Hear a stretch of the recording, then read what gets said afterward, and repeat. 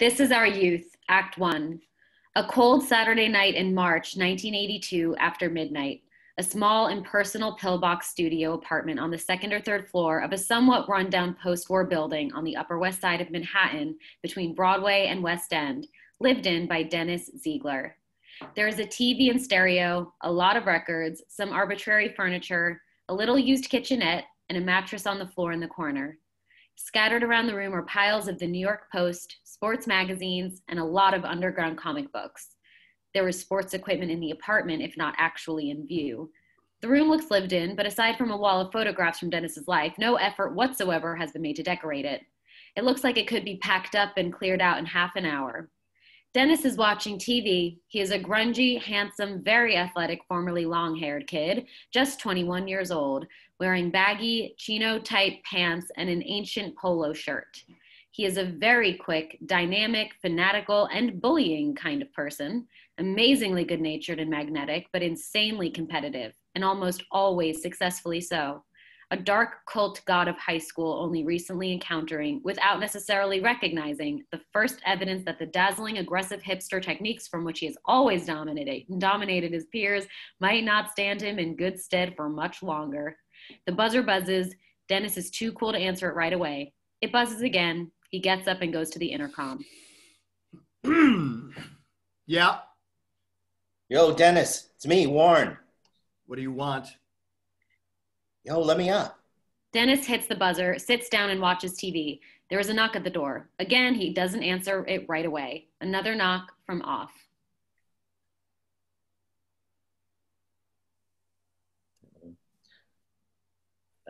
Hey.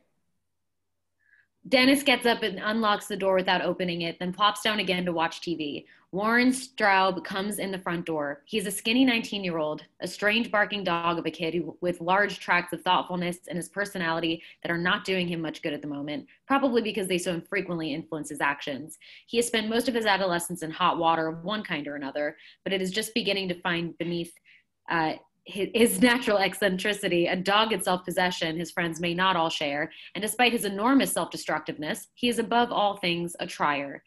His language and wardrobe are heavily influenced by Dennis, but only up to a point, and he would be a good-looking kid if he eased up on his personal style a little. He comes into the apartment lugging a very big suitcase and an overloaded heavy-duty hiking backpack. Hey. What's with the suitcase? Nothing. What are you doing? Nothing.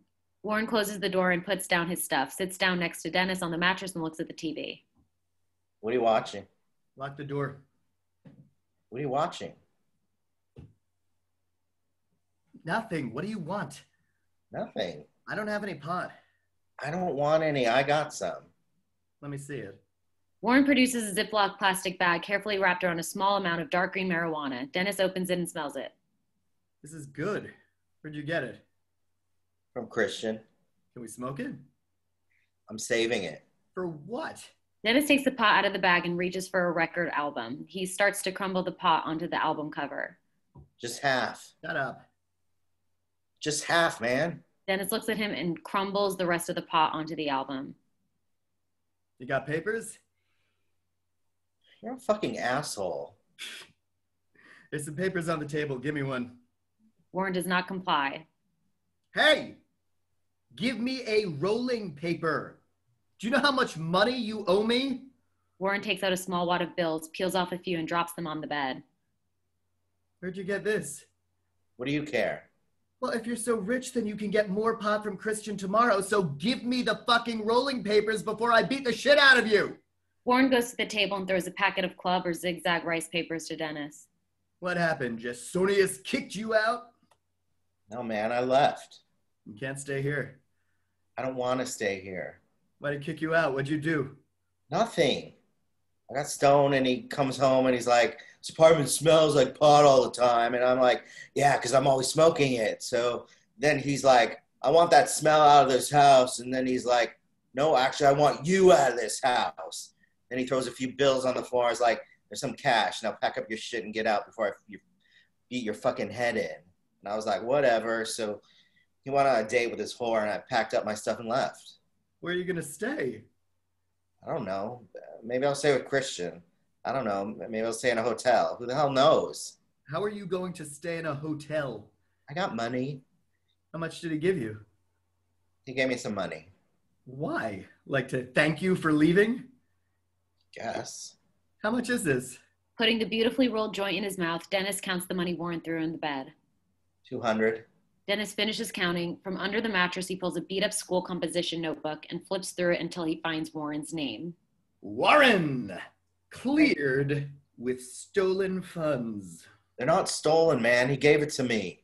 Dennis closes the book, finds a match, and lights up. Where did Christian get this from? I don't know. Slaps Warren in the face, playfully but hard. Don't fucking lie to me! Where'd he get it? Warren tries to hit Dennis back, but Dennis is much bigger and stronger and stops him. Don't fucking hit me. Where did he get it from? Why don't you ask him? Did he get it from Philip? No, he said he got it from some fucking Rastafarian. That guy Wally? I don't know. That guy Cresco? I don't know. I don't keep track of where you guys perform your criminal activities. Who cares? Give me that. Dennis doesn't move. He keeps smoking. Warren reaches for the joint. Dennis allows him to take it. How much money did you steal? A lot. Let me see. Warren opens his backpack and takes out a felt shoe bag stuffed with bursting with cash. He loosens the ties and shows it to Dennis. That's a lot. It's $15,000. Are you fucking crazy? Give me half. No. Give me 5. I'm not giving you anything. No, give me 5. We'll go to France and we'll mail the rest back to your dad with a note. Took 5, went to France. I'm keeping it. Are you kidding? He'll send large men after you with guns. He doesn't even know I have it. What do you mean? Where did you get it? Where did you get it from? It was in his room. It was in his room. Yeah. Your father keeps $15,000 cash in his room? For what, tips? I don't know. I guess he's got some kind of illicit lingerie deal in the works or something. I don't know. Your father is so heavy, man. Yeah, so after he threw me out and went to supper, I was just roaming the house looking for liftable objects.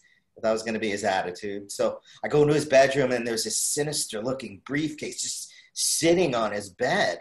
So I jimmy it open the lock and there's like rows and rows of cash just staring at me, like totally full of money. Jason. Yeah.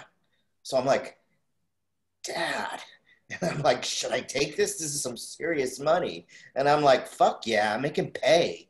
So I take out the cash and I fill the briefcase with all these old National Geographics and lock it up again. So it'll probably sit there for the weekend. And then when he goes to deposit it or bribe whoever he's planning on bribing, he'll open it up and hopefully he'll think one of his cohorts ripped him off or like his slut did. No, he won't. Why not?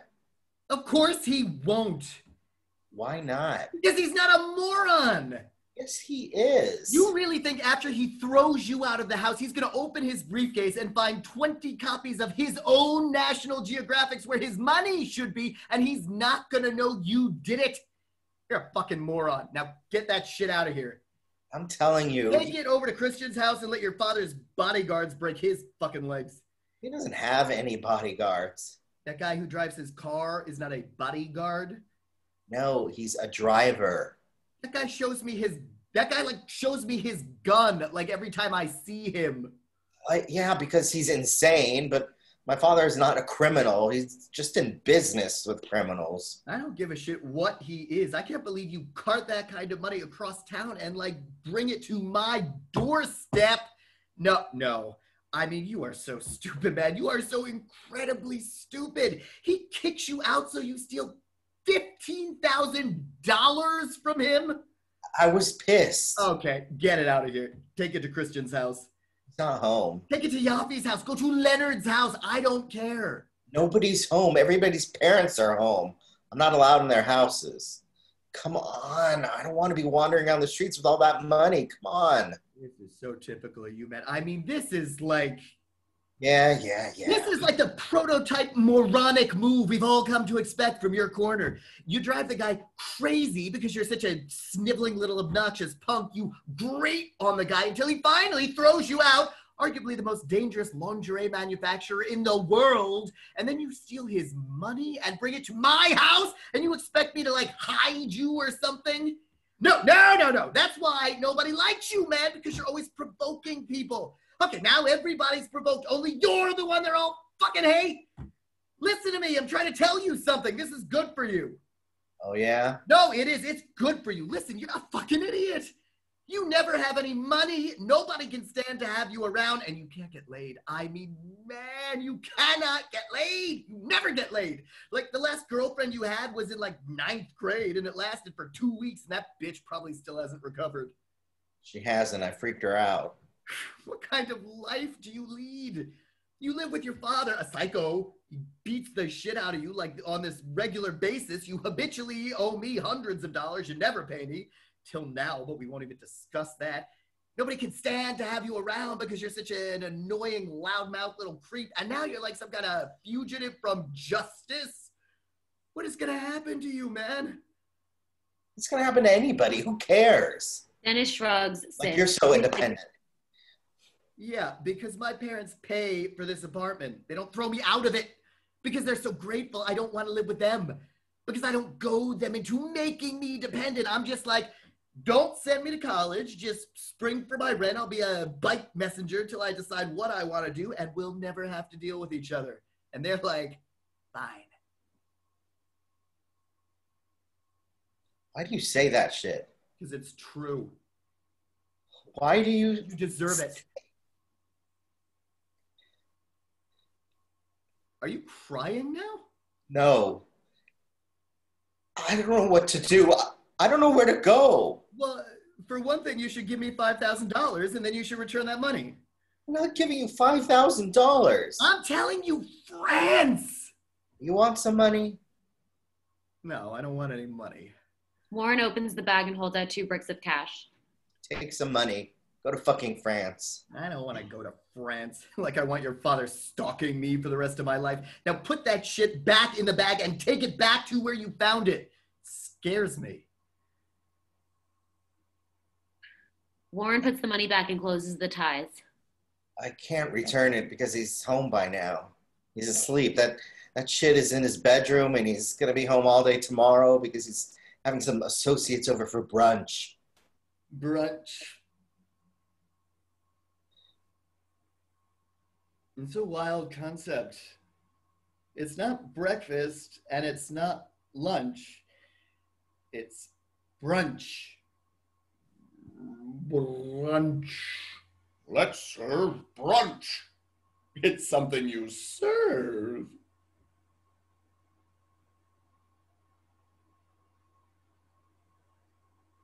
This is strong pot. I know. All right. You know what you should tell your father? Doesn't matter what I do. He's going to kill me anyway, so what's the difference? No, let's figure this out. It's going to be okay. I'm a total mathematical genius. Now, how much of this cash did you spend? Not much. Paid you back. I took a cab, ate sushi, $250, but he gave me 50. Okay, so don't spend any more. Hang out till Monday and then return it on Monday when he goes to work. If the briefcase is already gone, then just like leave the cash in his bedroom with a note of explanation and like leave town. I don't know. It's a sound plan. And if he still hasn't even opened the briefcase, you're like home free, except for $200. Can I get the $200 back from you? No, man, that's like paid. I can't release that cash.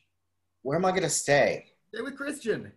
Why can't I stay here? Because I don't want you. It's just 2 days. I don't care. Come on. Nothing's going to happen. He's not going to know I came here. He definitely won't open the briefcase till Monday, and I'll be gone by then. You are so stupid, man. I mean, this definitely crowns your career as an idiot. Just let me stay here for Christ's sake. I do shit for you all the time. Like what? Like when your girlfriend kicked you out, you stayed at my house for 2 weeks. That was your father's house. So what? This is my house. And I got in a lot of trouble for that too. I hang out with you whenever you want. I play sports with you all the time. I buy pot from you. I take all the fucking abuse, and I'm a good fucking friend. So why can't you help me out when I'm in trouble and not such a and not be such a fucking asshole. Because you're always in trouble. You have like no sense of differentiation. It's just 2 days. All right, shut up. Thanks. But if your father shows up here, I'm giving you up immediately. I'm sure you will, but he's not gonna. So what's up? What do you want to do? No, I don't want to do anything. Don't needle me, Warren. If you want to stay here, you can stay here, but you gotta shut up. Dennis turns on the TV and watches it wholeheartedly. Hey, where's that chick, Jessica? Denny, have you seen that chick, Jessica, recently? No, what about her? I'm into her. She's out of your league, man. I think she likes me. No, she doesn't. I think she does. Shut up. She's really cute, man. She is cute. That's why it'll never happen. Warren wanders over to the fridge. There's nothing in there. Warren opens the fridge and looks in. Get out of there, Warren. I just told you there's nothing in there. How come you never have any food in here? Dennis doesn't answer. He watches TV. Let's go play football. Dennis doesn't answer. Where's your girlfriend? We had a fight. Why? Because she's a cunt. Tell her to come over and bring that girl, Jessica. Tell her yourself. Going to the phone. Where's she at? You can't call her. We had a fight. Warren picks up Dennis's football and makes phantom passes. Let's go outside and play. Forget it. Let's call your girlfriend and tell her to call that girl Jessica, and we'll take a few $1,000 out of the shoe bag and rent a really nice hotel suite and get a lot of champagne and shit and have a wild party. What do you think? Warren throws Dennis the football. Dennis throws it back. Dennis knows how to throw a football. You can't spend that money. I'll spend some of it. Big deal. They toss the football back and forth. Come on, I'll get laid. It'll be good. Let's just get a couple of prostitutes. Okay. You want to? We can call this Japanese place Philip goes to, and they'll send over like 2 incredibly beautiful and obedient Oriental hostesses to entertain and delight us. Let's do it. How much will you spend? I don't know. How much is it? Like 200 apiece? I'd be into that. What do you tell your dad? Fuck my dad. I took his money. Robbed him. Warren throws a hard pass that goes wide and smashes into some breakables. Whoa, sorry. What is your problem? I lost control of the ball. Dennis gets the ball out of the smashed shelfware. Yo, Denny, toss it back. You broke my girlfriend's sculpture. Oh, really? Sorry. What is your problem? I don't know. I really broke it? Yeah, you really broke it. Warren comes over and examines the broken clay sculpture. What was it? It was 2 girls making out. Intense. Now it's like half of 2 girls. I'm really sorry, man. It was an accident. It's a piece of shit anyway. Yo, let me see it. Maybe we can glue it back together. Get away from it. Let me see. Warren tries to get a hand on the broken sculpture. Dennis roughly blocks him out with his body and elbows. Go sit in the corner, Warren. You're a fucking menace. Look what you did. Let me repair it. Dennis can't do anything with it. He lets Warren look at it.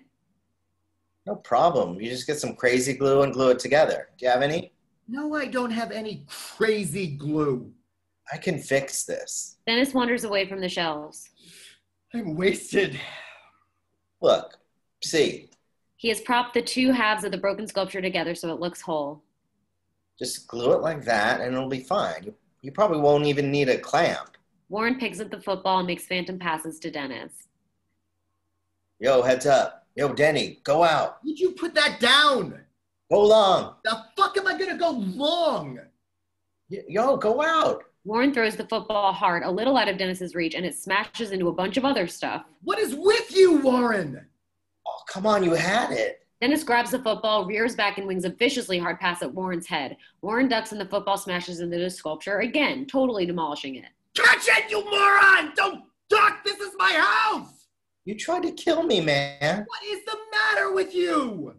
I didn't do anything. Dennis stalks Warren, grabs him in a headlock, and flings him down on the floor. They are both half laughing. Get out of my house! On, man, I didn't do anything. Dennis rains open-handed blows down on Warren's head and body. Warren covers up. Dennis drops onto his gut knee first. Warren groans in pain. Dennis gets up and looks at the wreckage. Look what you did. Oh, my stomach. Oh, forget this. He starts tossing the piece of the sculpture, basketball style, into the waste paper basket across the room. He's a good shot. Most of them go in. She's gonna freak out. The last piece goes into the waste paper basket. Dennis walks over to it and boots it into the wall. He goes to Warren, who's covering his head. You all right? Warren uncovers his head. Dennis slaps him in the face. Cut it out. Thanks for breaking her shit. You murdered my stomach. I'm restless. So you don't want to call any Japanese hostesses? You couldn't handle it. You'd go limp and be depressed about it for like a year and a half. Let's call them. Shut up. It's $200 a piece. You want to spend that cash? No, man, I can't. What are you going to do about the $200? I don't know. I'll sell something. What, from like your little faggot memorabilia collection? Yeah. So why don't you ever sell any of that shit to pay me? You should let me call Adam Salk's brother, man. He makes a fortune buying and selling that shit. I pay you. You do not. Besides, paying you isn't like life and death. Anyway, you make so much money off all of us already. It's like completely ridiculous. Yeah, and I always smoke pot with you, all of you, my pot, all the time, like hundreds and hundreds of dollars worth. So why shouldn't I make some money off of you? You fucking guys like gripe at me all the time, and I'm providing you schmucks with such a crucial service. Plus, I'm developing valuable entrepreneurial skills for my future. Plus, I'm like providing you with precious memories of your youth for when you're fucking old. I'm like the basis of half your personality. All you do is imitate me. I turned you on to the Honeymooners, Frank Zappa, Ernest Lubitsch, boxer shorts, sushi.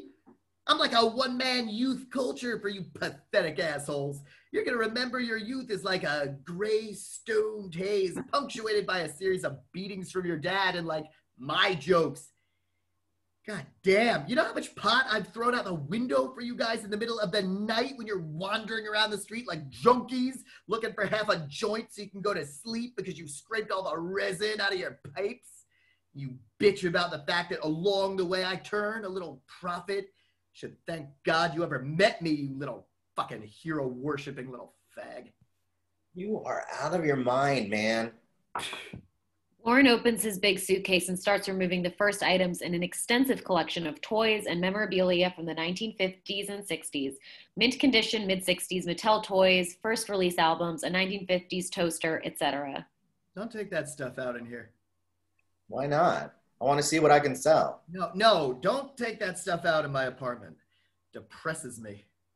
Why? Don't take all that cutesy, kitschy, retro 60s bullshit out in my apartment. I don't want to look at it.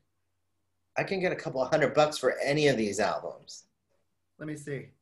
Warren hands him an obscure early Frank Zappa album. Where'd you get this? From this buddy of mine in Seattle. This is an amazing album. Dennis looks through some of the stuff. What is this shit? What's with the little spaceman? You are weird, man. This is Major Matt Mason. Don't you remember this? No. They had these when we were little. They're really cool, and these are in really good condition. I could get like $150, $200 for this. Seriously? Yeah. So how do you always owe me money? Because I don't want to sell them. You are a depressing little man. Now put that shit away. Holding it out to him. Look, he's got a little space helmet. The visor moves up and down. Get that shit away from me. The phone rings. Dennis answers on the second ring. Yeah. Because you're being a cunt. The line goes dead. Dennis hangs up and laughs, suddenly energized. You're intense, man. I'm the best. I don't let people freak me out. I freak them out. You're an amazing man. Hey, listen, that girl you like, what's her name? Jessica. She's friends with the other girl, Natalie. You know her? Yeah? Okay, check it out. That girl, Natalie, likes me, okay? Last summer when Valerie was in Sweden with her family, I was like making out with her all the time, but that's all she ever let me do. but I saw her last week and she was coming on to me all over the place. So look, new plan. We'll take $1,000 out of the shoe bag, cab it over to Philip's house, pick up an ounce of blow, call Natalie, tell her and Jessica to come over here. We'll get them wired. I'll fuck Natalie. You do your best to fuck Jessica. Then tomorrow we make a few calls, sell the rest of the blow, turn a tiny little profit, and return the whole 15 grand to your psychotic father intact on Monday. That's a great plan. How do you figure? Because we extract a quarter ounce for ourselves, throw back in a quarter ounce of cut, sell it for like $125 a gram, clear around $3,600, return the $1,000 investment to the bag along with the $200 you already owe him, and you're still gonna end up making like $600. All right. Okay? Yeah. Okay. But like, what's the basic margin of profit? Like $1,800 each. So, but if we're making $1,800 each, how come I only end up with 6? You don't end up with 6. You end up with 18 minus the 1,000 you're investing and the 200 you already owe, plus a free eighth of blow, which you can snort or sell as you see fit. Get it? Not really, but whatever. What don't you get? I don't really get the whole thing. Dennis hangs up the phone. Look, we're buying a Z for $1,000. Oh, I get that part. I mean, theoretically, we're making a joint investment, right? Yeah. Only in terms of the actual cash outlay, it's all coming from my area, right? So in a way, I'm the only actual investor. Yeah. So then why aren't I making all the money? Because it's my connect and my customers, and I'm gonna have that shit in my house. Yeah, but What do you mean, why aren't you making all the money?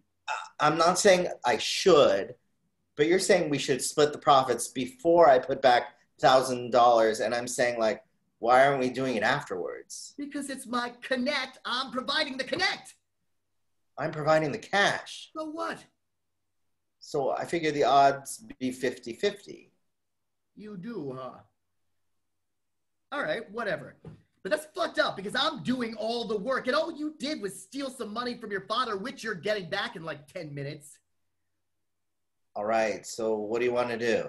I don't know. I should definitely get some kind of service fee.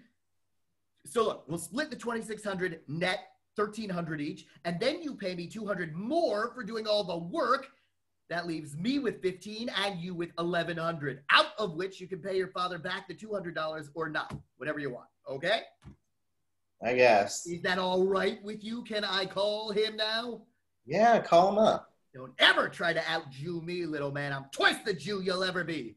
I'm like a Jewish god. I'm like Julius Caesar. You're a fucking mental case, man. Way to take care of business, little Warren. Dennis pinches Warren very hard. Ow! Dennis dials the phone, waits. He's not there. Billy, Dennis, call me. I'm looking for some fun. Shit. The phone rings. He lets it ring twice, then picks up. Into the phone. Yeah? No. Because I don't know. Because I don't give a shit. Yeah. Yeah, okay. Go in the bathroom. Come on. Go in the bathroom. Warren goes in the bathroom. Into the phone. I'm sorry, baby. I know I messed up. I know. As soon as I start arguing, I immediately snap into attack mode and just become as insanely brutal as I possibly can. It's because of my fucking mother. All right, why don't you come over? Warren's here, but I'll get rid of him. Yeah? Oh, really? No, totally bring her. Warren's like in love with her. Would she be into that? What if we got some blow? She might. All right. See if she'll come over. I'll work on it. Hey! What's up? Nothing. I got good news for you, so get your little boner ready because my girlfriend's on her way over with your favorite teenage prostitute. What do you mean? What do you think I mean? She with Jessica? Yeah.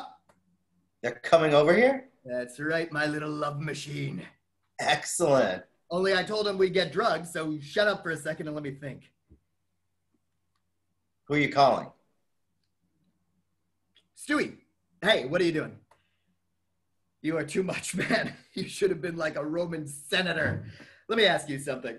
Have you seen this weed Christian's been selling? It's like an olive-colored, dark green, heavy scents with like a medium amount of fuzz, very wet and sticky, in like long, oblong-shaped little bud shaped like beef satay.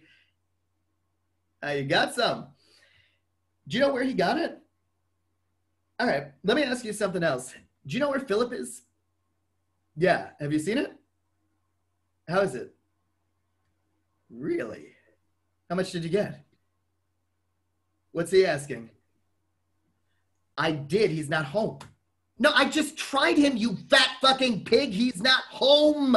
Why do you have to aggravate me all the time? What's up? So listen, Stewie, baby, if I can't get a hold of Philip in like 20, I'm coming over there and taking an eighth off of you, all right? No, Stuart, I'm not buying it from you. I'm taking it at cost. I'll give you cash up front, whatever you paid Philip, and you can get more from him tomorrow. Yeah, as a favor. Because I'm asking you to. That's why. Because I introduced you to him in the first place, you fucking globulous fuck. You wouldn't even know him if it wasn't for me. You'd still be dealing commercial pot outside some Long Island mall to a bunch of dyed blonde, great neck bimbets, you fat fucking asshole. I created you, Stewie, and I can destroy you just as easily. I don't care how many syphilis-ridden Dutch backpackers are blowing you, man. Why do you always have to, like, try to have some mincing little bullshit advantage over me all the time? So you don't feel like such a fat, ugly man or something? No, man, because you're, like, totally uncivilized. You have, like, no sense of protocol, like, whatsoever. All right. I'll call you back. What's up? Nothing. He's sitting on his waterbed doing speedballs with some naked Dutch hitchhiker he picked up at the bus stop, and he wants to, like, dicker with me over the price of an eighth of coke. Like I can't go over to Phillips myself tomorrow and pick it up for less than what he paid, and like I haven't turned him on to tons of business and tons of my own customers just so he can be holding some kind of cards on me or something. Plus, he's so stoned out of his mind to begin with, he can't understand a word like he's saying anyway. So what are we gonna do? I don't know. See if Philip calls back, and if he doesn't, we'll just have to deal with a fat man. Maybe we should just forget it. It's late anyway. I don't want to be lying in bed grinding my teeth all night. Unless you want to just stay up and watch HR Puffin Stuff at 5:30 in the morning. I can't watch that show, man. It freaks me out. All right. Should we get heroin? No, too much, right? Let's do speedballs. Shut up. Do you even know what a speedball is? No. Yeah, I know what a speedball is. It's like half heroin, half cocaine, right? Yeah. But we can't give these girls speedballs. What are you, a maniac? Anyway, Valerie won't do heroin. You won't do heroin. So what are you talking about? I've done it. Yeah, once. You'd be throwing up all night. That'd make a good impression. Speedballs are sick, man. They get you so fucked up, you're like really sorry. Let's do it. Shut up. What's up? No, nothing's up. How can you sit in a room with somebody for hours with nothing going on and keep asking what's up every 10 minutes like something new happened all of a sudden that you didn't know about? I don't know. It's just an expression. Warren is walking around the room, picking things up and looking at them. Where are they?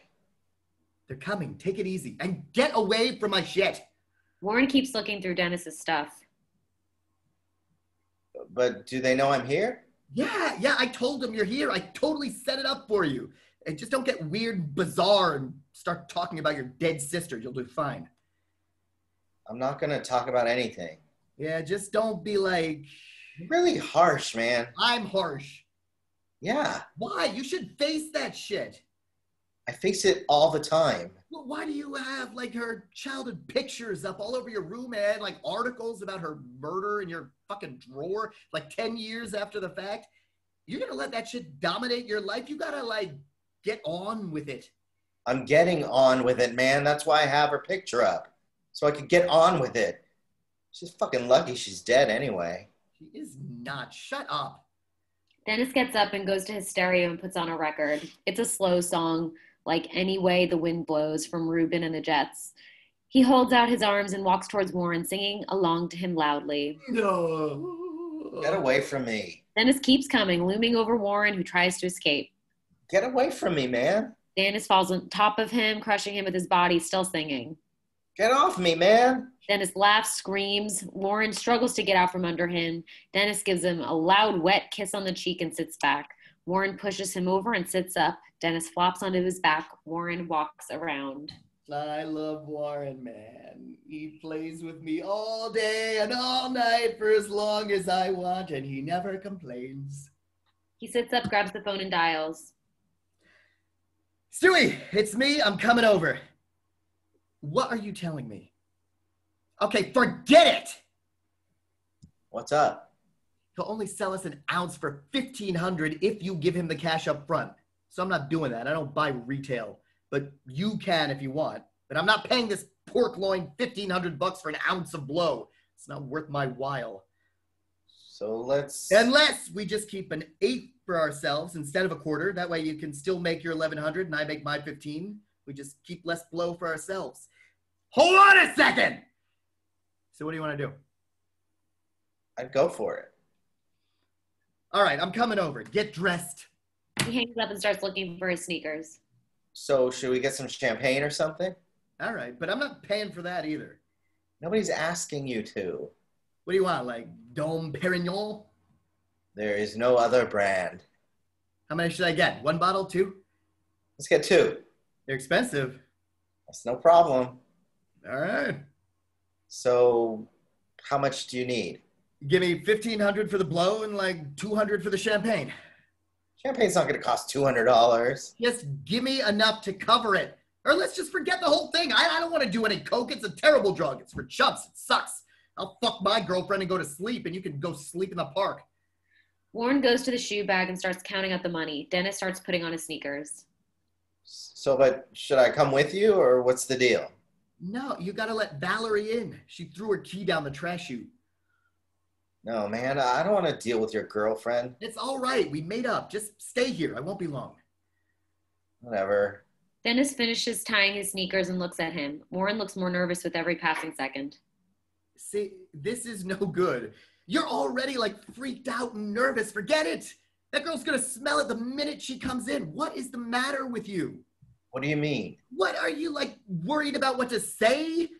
Don't say anything. Just sit there and look handsome, you Greek god. She should be worried about you.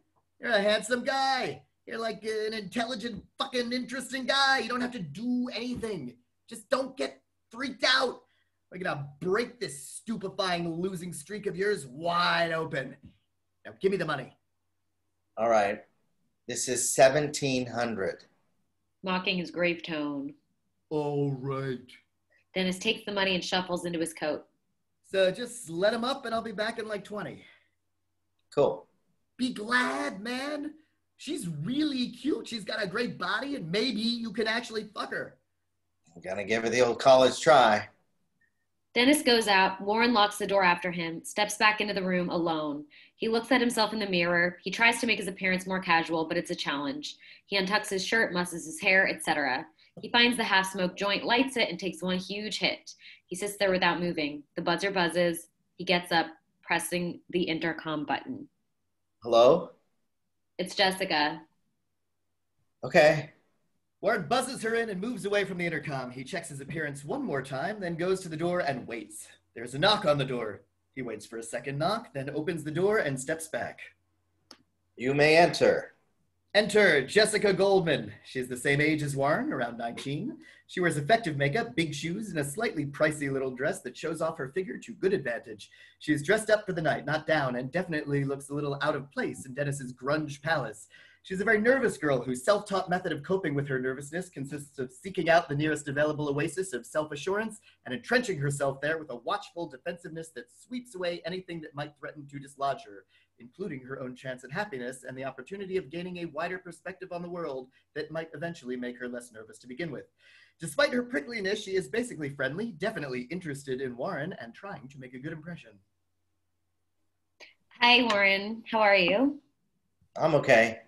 He hesitates, then leans in to kiss her hello on the cheek. She is not expecting this, so it's a little physically embarrassing. Where's Valerie? She went with Dennis. We ran into him downstairs and they said I should just come up. She stands there, not sure where to go or what's appropriate. So, how are you doing, Jessica? You're looking very automated tonight. What the fuck is that supposed to mean? Nothing. It's just a fashion concept. What? Nothing. You want to come in? She steps into the room.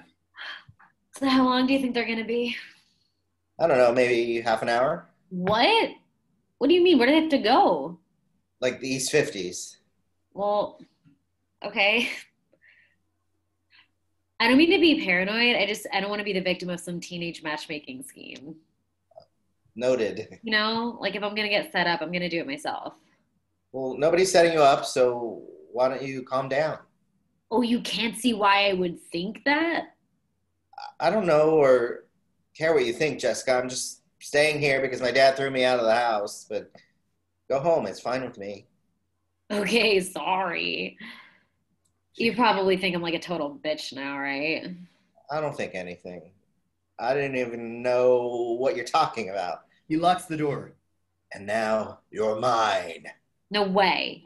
I'm kidding. Calm down. No, that's not funny at all. Noted. Sits down and takes out her cigarettes and lighter. Is it okay if I smoke in here? Go ahead. It's not my house. Well, is there like an ashtray or something I can use? Sure, there's one somewhere. He looks for an ashtray and finds one at the same time she finds an empty soda can. Here you go. No, it's okay. I can use this. Thanks, though. Lauren puts down the ashtray and sits down across the room from her. She smokes. So, are you like a really big cigarette smoker? I guess so. How many cigarettes would you say you smoke in an average day? I don't know, like a pack and a half a day on like a really heavy smoking day. Maybe like a half a pack a day if I'm like in the country. Yeah.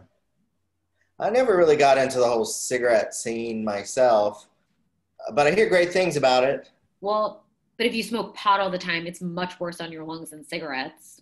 I guess my lungs are pretty severely damaged. I'm sure they are. So did those guys go to get the Coke?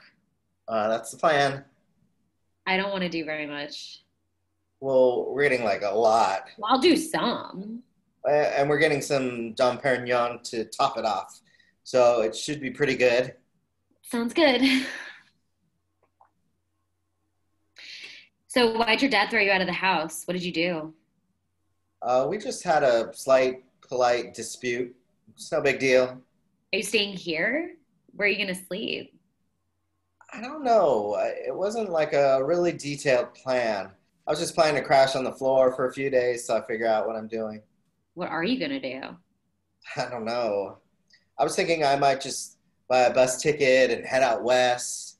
I have a buddy who lives in Seattle, so I might just do that. I definitely want to get out of this pit, that's for sure.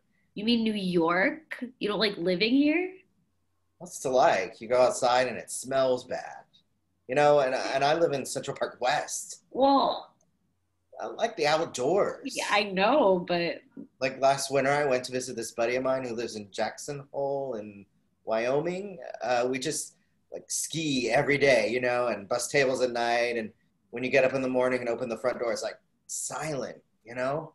You go outside and it's like mountains and snow and nobody around for miles and like the whole sky over your head, you know?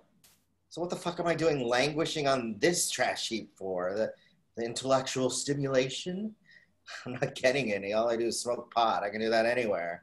I can just bring that with me, you know? yeah. Yeah, I don't really take advantage of the city's facilities either, and it just seems like such a total waste. Yeah, I mean, yeah. But you're not planning on going to school at all? Didn't you go to school somewhere or something? Briefly, So, it just wasn't happening. where were you? Ohio. Where, Oberlin? Whatever. You're at Fit, right? Yeah, yeah, I really like it there. It's a little jappy for me, but there's a lot of really great people there if you know where to look for them. But it's kind of weird because I'm living at home, which is great. Like my mom and I get along incredibly well. But a lot of my formerly closest friends are out of the city now, and sometimes I wonder, if I should have, I don't know. So are you heavily into fashion development? Yeah, yeah, I've been doing a lot of designing. I've always done it. It's what I want to do. Well, my basic philosophy about clothes is that they should be comfortable and not look like too many people had to slave over their creation. But then again, I'm not very fashion oriented. Yeah, but you will be someday. I doubt it. Yeah, but you will. Your whole personality will be different. You think? Yeah, sure. What you're like now has nothing to do with what you're gonna be like. Like right now, you're all like this rich little pot smoking burnout rebel, but 10 years from now, you're gonna be like a plastic surgeon reminiscing about how wild you used to be. Well, I don't want to make any rash predictions at this point, but I seriously doubt I'm going to be going in for plastic surgery. Well, yeah, okay, whatever. But like, you'll definitely be a completely different person. Everything you think will be different, and the way you act, and all your most passionately held beliefs are all going to be completely different. And it's really depressing How do you figure? because it just basically invalidates whoever you are right now. You know what I mean? Like, it just makes your whole self at any given point in your life seem so completely dismissible. So it's like, what is the point? I don't really know about that. Well, it's true. Maybe so, but I don't really agree with it.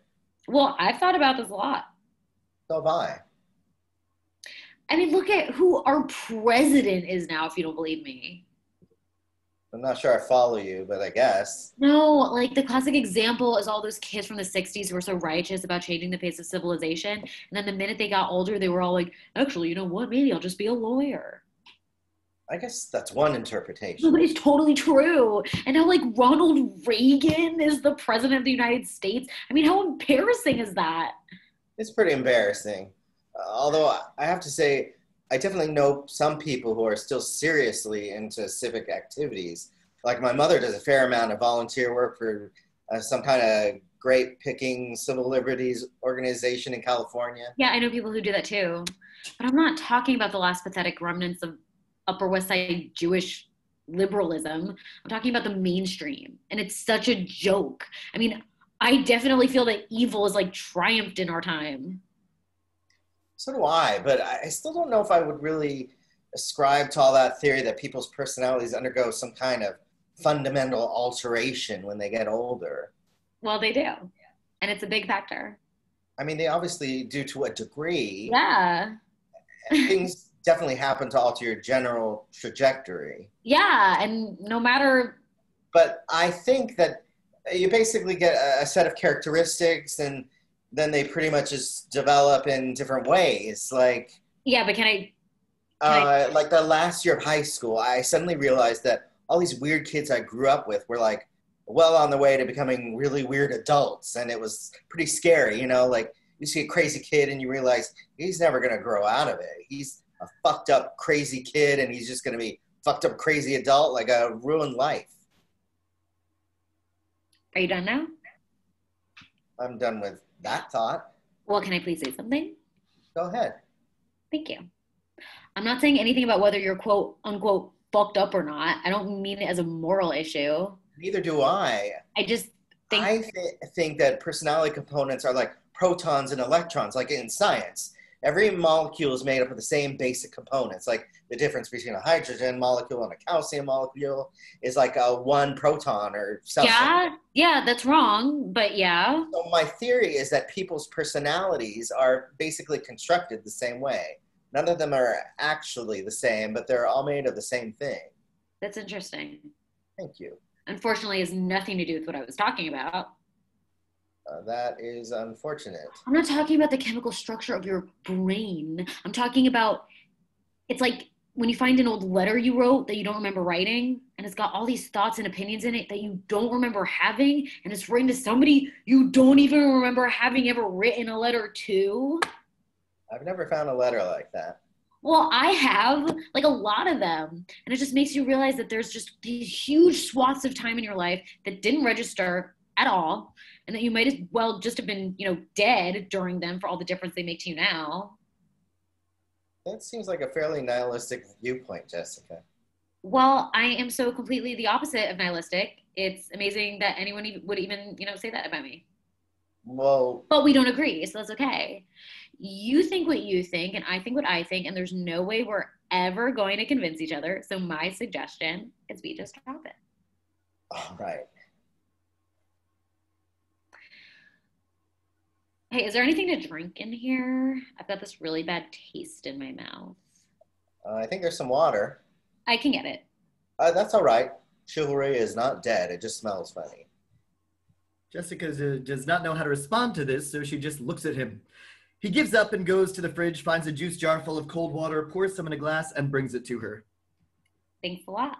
She takes the glass and drinks down the whole glass while Warren watches her. God, I was so thirsty. Warren sits down, this time right next to her on the bed. He is sitting next to her, but not looking at her. It's making them both very nervous. Long silence. Jessica gets up and goes to the wall of photographs. So who are all these photos of? Are you on this wall? Yeah, I'm represented. He follows her to the wall. She finds a photo with him in it. Wow, is this you? Yep. God, what a little stoner. You look so different with long hair. Yeah, everybody definitely went for the traditional post-high school chop. Valerie says you just cut your hair when Dennis cut his hair. Well, you definitely look better with it short. That seems to be the general consensus. But it makes me want to instantly have long hair. Jessica scans the photographs. Wow, what a great picture of Dennis. I mean, he definitely has a slight cleanliness problem, but if he didn't, he'd be seriously gorgeous. You think? Oh my God, are you kidding? I guess. So his dad's like a really famous painter, right? I guess he's pretty famous. Wow. So is that really hard for Dennis to deal with? I have no idea. And his father's really sick or something. He's definitely having some pretty dire prostate problems. His mom is beautiful. It's an incredibly attractive family. What does she do? She's like a big city social worker, administrator of some kind. She's always installing swimming pools for the poor or something. What? Nothing. She runs these programs for the city government or something. She designs social work programs for street kids and drug addicts and stuff like that. She's a fucking psycho. Why do you say that? Just because she's a social worker? No, because of her behavior. Why? What does she do? I don't know. She's just really strident. She's like a bleeding heart dominatrix with a hairdo. Bleeding heart? I don't know. Yeah. What? Are you a big Republican or something? Not at all. I'm a total Democrat. Why do you say that about her? Because that's what she's like. But I really don't care. Maybe she's really nice. I don't really want to get into an argument about it. No, it's just my sister's a social worker, and I don't say anything about your sister. No, I know you. I know you didn't. I just thought you had a sister. No, I know, but I just really think it's I was not attempting to vilify the entire social worker community. Okay, I know. I just admire people who dedicate themselves like that, and I. So do I. What she does is fine. It's just how she is. I think it's totally brave to do that kind of work, unless you're just. Unless what? Unless you just have no sense of people. No, if your mission overrides your actual moral opinion, but I forget it. It's not. It doesn't matter. All right. I certainly didn't mean to offend you. I'm not offended. A moment. Jessica looks at the stuff in Warren's open suitcase. Hey, what's this stuff? It's just some of my belongings. What are these? Just some fucking shit. Wait, what are these? Antique toys or something? For the most part. These are really cool. You think? Yeah, they remind me of the stuff my cousins had when I was a little kid. I always wanted to play with their toys, and they were like, go play with dolls, you little bitch. And I was like, fuck you. I love old toys. I have a fair amount of this kind of thing. Do you know how many toys I had? I mean, how much of the stuff I had when I was little I wish I had now. I think of some of those toys, and I just look back on them with this longing, you know? Definitely. She takes out the Major Matt Masons. Who are these guys? That's my Major Matt Mason collection. You know Major Matt Mason? Come on, Major Matt Mason when we were kids? Oh, he's the best. Check him out. He's like ready for his mission. I have a complete set, all in prime condition. I could actually sell them for a lot of money, but I'm hanging on to them. Really cool. He shows her his heavy-duty 1950s toaster. And this is my amazing toaster. Toaster amazing, I call it. Look at this. It's really something. Yeah, GE made only like a few hundred of this model like in the 50s, and then they recalled them because they were exploding in people's kitchens at breakfast and burning down their homes. Only a few hundred actually exist. I got one from this dealer I know in Colorado. He had no idea what he was selling me. Huh. I have made toast with it, but nothing bad happened to me. But I don't really use it too much because it really depreciates in value. But it's great to know I have one of the only ones in existence. What's your favorite thing in this whole collection? Definitely my Wrigley Field opening day baseball cap my grandfather gave me. No contest. What's that? Taking out an ancient blue and white baseball cap. This is a real collector's item, like an amazing collector's item, actually. My mom's dad got it the first day at Wrigley Field when he was totally like a little kid in 1914. Wrigley Field, home of the Chicago Cubs opening day. Reads off the other side. True value. True value hardware, all right? She puts the hat on. Looks good, Jessica. I didn't know your family was from Chicago. They're not, just my grandfather. He was actually really cool. When he was a young man, he was like a fairly well-known aviator, you know, with like the fur-lined leather cap with the ear flaps and the whole bit. He actually set a couple of early endurance records in the 1920s. Wow, I didn't know that. Yeah, he was pretty interesting. Like whenever he would meet one of my friends, I'd be like, Grandpa, this is my friend Neil. And my grandpa would be like, nice to meet you, Neil. Are you Jewish? And my friend Neil would be like, yeah. And my grandpa would be like, Neil, in the year 1923, I was the greatest Jewish aviator in this country. That's because I was the only Jewish aviator in this country. You want to see a picture? And then he would break out his clippings, which had all these photos of himself in his fucking Sopwith camel that he carried with him all the time. He was pretty amusing. Is he still alive? Nah.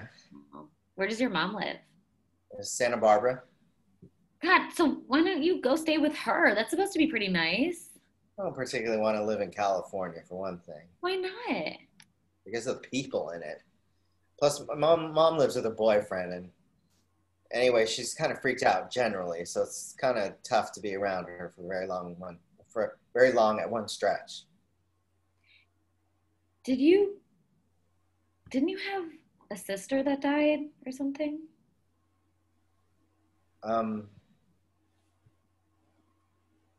Yeah, I did.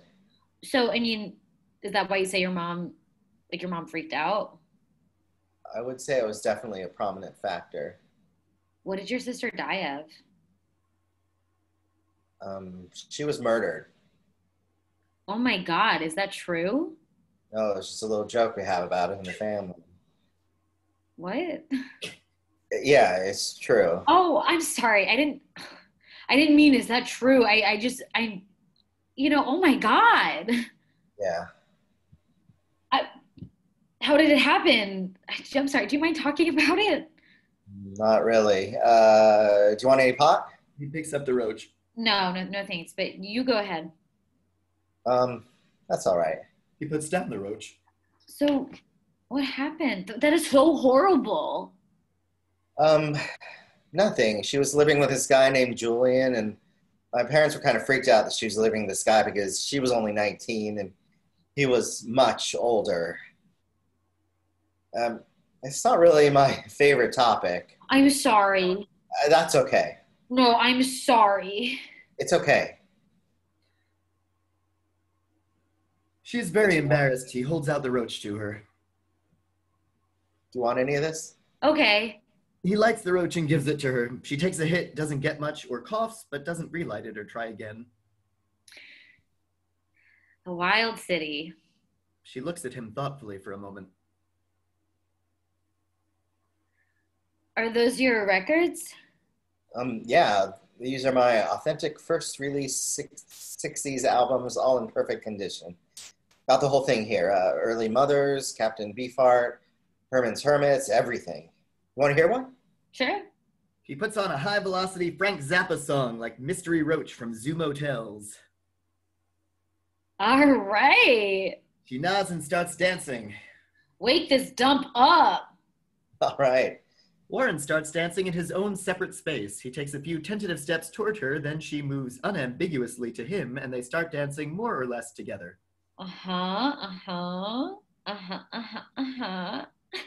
She opens her arms and Warren steps into them. The music abruptly ends with a Zappa-esque confusion of sound and becomes something weird and impossible to dance to. I don't know. I guess you can't really dance to this next song too well. Well... Oh, hold on. He hurries to the stereo and puts on a slow romantic song. Oh, okay. Goes for the slow song. I get it. Of course. Okay, I'm game. She starts to take his hands. Wait. She lets go. I've got a hair in my mouth. She extracts the hair from her mouth, shakes it off her finger, and puts her hands back up. They dance, not entirely gracelessly. I'm definitely into actual dancing. Yeah, I think our generation definitely missed out on the dancing department. Yeah, I guess, like, whoever the genius was who decided you didn't need steps should have come up with something else instead. Yeah, right? He dips her. Check him out, Mr. Dip. He brings her back up again. You could be a really good dancer. Thanks. So could you. If only society would give us a chance. Yeah, man. They dance. Listen. Yeah? I just gotta say, I find you incredibly attractive. Okay. Relax, will you?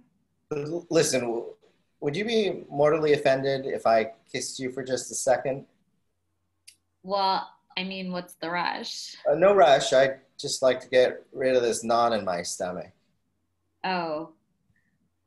Sure. I mean, whatever's expedient. He moves closer. No, it's just... Yeah? Warren kisses her. She kisses back. It quickly turns into heavy teenage-style making out. Jessica breaks away. They're going to walk in, and I'm going to be really embarrassed. Yeah, me too. She takes a few steps away and looks back at him sharply. They are coming back, right? Yeah. Okay, I'm just checking. But I mean, do you like me, Warren, or what? Of course I do. Can't you tell? I don't know. Not really. Maybe you just want to mess around or something. I do, and I like you. And I completely enjoy talking to you. Well, okay. Which would you prefer if you had to choose? That would depend on which one we'd already been doing more of. All right, never mind. Stupid question. I'm sorry. It's just, I'm always getting drawn into these situations and then getting hurt really badly, so. Noted. You want to close your eyes for a second? Yes. He closes his eyes. Jessica crosses to him and kisses him until they are both sprawled inelegantly on Dennis's horrible mattress, feeling each other up and getting so worked up that Jessica pulls away again, not out of coquetry, but just to put on the brakes. Okay, I gotta take a break. Well, I mean, if you want to, we could go someplace else. What do you mean? Like to your house or something? Not my house. Wouldn't work out too well right now. Well, we can't go to my house. Well, look, why don't we just go rent the penthouse suite at the plaza? Like, hang out and order room service and, like, watch the sun come up over the park. How could we do that? I happen to be extremely liquid at the moment. Are you serious? Yeah. Well, what about Dennis and Valerie? I'll leave them a note, or we can just tell them where we are and have them meet us there. We can just hang out by ourselves, whatever we feel like doing. All right. Really? Sure. I mean, yeah. All right, let me just get some funding. He goes to the shoe bag and takes out a couple of bricks of cash. Oh my God. Is that money in there? I'm afraid so. Where did you get that? These are the proceeds of from my unhappy childhood. The what? I'll tell you about it later. Are you ready? I'm ready. Flings her purse over her shoulder, stops. Shit, I should have called my mother. What for? I'm just supposed to call her if I'm going to be out after 12:30. Doesn't that wake her? No, she doesn't care. She just goes back to sleep. You want to call her now? No, she's just going to freak out because I didn't call earlier. I don't know. I'll just deal with it later. As they head for the door, I don't know why the fuck she's always so worried about me. Warren shrugs. They go out. Act 2. The next day, a little afternoon. On the little table is a small laboratory scale, a brown paper bag, an unopened jar of mannitol, a tablespoon, an upside-down porcelain dinner plate, a nearly unfurled $10 bill, and a straight-edged razor. Dennis is sprawled out asleep on his mattress in a crazy tangle of sheets, wearing only a t-shirt and a pair of boxer shorts. The buzzer buzzes. Dennis stirs but does not wake. The buzzer buzzes again. He sits up, then staggers to the intercom and presses the talk button. What? It's Warren. Dennis buzzes him in, unlocks the door and leaves it ajar, then collapses back onto the bed. Warren comes in looking chipper. He carries a small deli bag with a coffee in it. Hey. Where have you been? What happened to you? Nothing. I was with Jessica. You were with her this whole time? Pretty much. What time is it? Around noon. Dennis goes into the bathroom, leaving the door open. We hear him pee and flush the toilet. He comes out. Did you get that Z from Stewie? Yeah, it's great. Me and Valerie were doing lines with him and Birgitta for like 2.5 hours. Plus, he says the heroin he has is like really amazing too. Who's Birgitta? The Dutch girl? Yeah, she was pretty cute. I don't understand how this guy gets girls, man. He is like a classically ugly man. He collapses on the bed again. Where's Valerie? Valerie. Valerie walked in here and took one look at the shards of her sculpture lying in the garbage and went completely insane. She was screaming at me so loud it literally hurt my ears. She was like, "You're totally selfish. You do whatever you want. You never apologize to anyone. You have no idea how to deal with people and you're going to die alone." And she burst into tears and fled to her aunt's house in Connecticut. I totally blame you. Sorry about that, man. I don't give a shit. She's out of her mind. So is this it? Yeah. Picks up a brown paper bag off the table and very carefully takes out of it a double-wrapped Ziploc baggie containing an ounce of cocaine. That's a lot of blow. Yeah. Now put it down before you break it. Warren puts down the bag of cocaine. So what happened with you and that girl? Nothing. I had a nice time. Did you fuck her? Yeah, I did. You did? As in actual penetration? Basically. No, what do you mean basically? Did you or didn't you? No, I did. So that's amazing. I'm pretty pleased. Warren breaks the losing streak. Yeah, I kind of like her. She really likes to argue, but I'm into that. So where'd you go? Her house? No, man, I took her to the fucking Vanderbilt suite at the Plaza Hotel. No, you didn't. Yes, I did. You took her to the Plaza? Yeah, I got this beautiful suite and we drank champagne and looked out over the park and made love on the balcony. It was pretty intense. You should have gone to the Pierre. Why do you say that? Because the Plaza is a dump. My old man says it used to be amazing, but it's totally run down and rancid now, and the Pierre is just a much, much better hotel. You got to stay at the Pierre, the Carlton, or like the Carlisle. Well, I never stayed at any of them, but I definitely thought the Plaza was pretty cool. So were you actually able to do anything with her, or did you just like come immediately? I came pretty fast. Naturally. You only did it once? Well, I think she kind of freaked out a little bit afterwards. What do you mean? What'd she do? Well, she didn't freak out, but she definitely got pretty quiet. And I was like, "What's the matter? We just had an amazing time together and I really like you." And she was like, "But I don't even know you." So I was like, "Well, you know me now." But I don't really know if she agreed with that interpretation. Crosses to the table and starts opening up the bag of cocaine to show Warren. Yeah, don't worry about that. A lot of times your average girl teen will bug out immediately following a swift and manly conquest. It's no big deal. You didn't do anything to her that she didn't do to you. Just call her up and, take her to the zoo or something. Only don't sit here and start getting depressed after you finally got laid with a completely good-looking girl after a drought like the fucking Irish potato famine of 1848 because you're bringing me down. You should be totally proud of yourself and not get into your usual self-flagellating stew just because you came too fast and she freaked out afterwards. Now come here and take a look at the crystal formation on this rock. It's unbelievable. That's a big rock. Big rock. This baby alone would probably pay for your whole night at the plaza, I doubt it. Why? How much did you spend? I haven't really tallied it up yet, but I guess it was about 1,000 bills all told. You spent $1,000 on that girl when she was totally ready to fuck you for free? I wasn't so sure, man. She seemed kind of skittish. So what, now you're in the hole for $2,500? 27. What is the matter with you? How did you spend that much money? I'm not really sure. Okay, you're out of control. You are like hell bent for destruction, and I want nothing more to fucking do with it. I can't sell $2,700 worth of blow before tomorrow morning. Why not? Because it's totally impossible. I'll make the calls, but I can't speed the natural pace of the market. It's just not going to happen. Besides, your share of the profits only comes to $1,300 minus my service fee. And even if it didn't, I'm not letting you stay here all week with that money, Warren, because when your father finds out you spent that money on drugs, he's going to think I'm in cahoots with you, and then he's going to forgive you and kill me. No, he's not. Yes, he is. How could you spend another $1,000? It was surprisingly easy. All right, that's it. Get on the phone, call Christian, tell him we need distribution help. Tell him you'll give him whatever he wants out of your half. And if he can't help us move all 20 grams by tonight, you're coming over there to stay with him because I am officially closing the Dennis Ziegler home for runaway boys. Understand me? Who am I calling?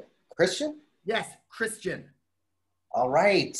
As Warren picks up the phone, Dennis roams around the room. Oh, you are so stupid, man. You are so stupid. If your father finds you here, man, he's going to sick that fucking driver on me, and I'm totally going to have to leave town. This is such a bad time for me. Did you have breakfast yet? No, I didn't have breakfast. I just got up. Let's take a run over to Zabar's and pick up a smoked salmon. Dial the phone! Hello, Mr. Berkman. Is Christian there? Oh, okay. Could you please tell him that Warren Straub called? I'm fine. How are you? Not much. How's Mrs. Berkman? Get off the phone. Anyway, could you just tell him I called and he can call me at Dennis Ziegler's house? Actually, just tell him I'll try him later. Thanks a lot. What's the matter with you? Nothing. Why don't you calm down? Oh, you are really asking for it. Maybe I can get a hold of Philip. The phone rings. They look at it fearfully. It keeps ringing. Dennis picks it up tentatively into the phone. Yeah? Because I didn't break your fucking sculpture! Warren broke it! He slams the phone down as hard as he possibly can, runs his raging fingers through his hair. Warren starts to speak. Dennis grabs the phone and dials furiously, waits, into the phone. I just want you to think about what a sick, unhappy person you are, that after all the serious problems we've been having for the last 3 months over your relentless identity crisis, which has nothing to fucking do with me, we're finally getting along together like we fucking love each other, and you freak out at me this much and get me this angry at you because one of my friends accidentally broke your semi-lesbian... I've lost my place.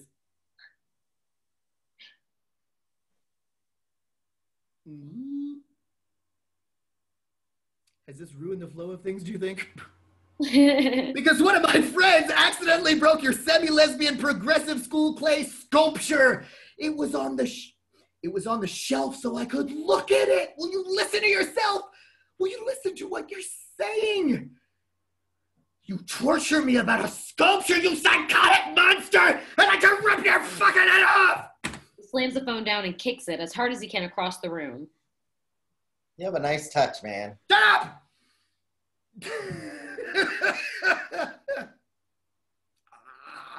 I'm sick. All right, Christian's not home, and I ain't calling Philip. What about this shit? Could you sell any of this? He's rattled Warren's open suitcase full of toys. Yeah, I can sell all of it. Really? For how much? Could you get $2,000 for what's in here? I don't know. I never really tallied it up, but I'm fairly sure I can get it considerably more than that. Oh, we are selling this today. I'm calling Adam Salk's brother right now. He picks up the phone. Stops. Is that okay? Go ahead. Dennis dials the phone. All right. Maybe this will solve everything. Is that Donald? Dennis Ziegler, man, what's going on? I'm all right. Listen, do you know Warren Straub? Yeah, so he's got like a lot of really high quality toys and shit from like the 50s and 60s and about 30 really rare first release albums. Covers the phone to Warren, who's signaling him. What? I think you should mention the toaster. Now, he doesn't care about your toaster, Warren. 1 second, man. Yes, he does. It's really rare. It's worth money? Yeah. Sorry, man. He's also got this incredibly rare toaster from like 1847. 1955. From 1955. Like a completely rare edition of toaster. I'm not sure what the actual model is. I said I'm not sure. I said I'm not sure what the actual model is, but I definitely know. Well, then they recalled it. Stop! Yeah, man. Anyway, he was going to sell some of this shit to his regular boy, but I told him I had a friend who could probably come up with a much better price, and I wanted to try to give you the business if you were interested.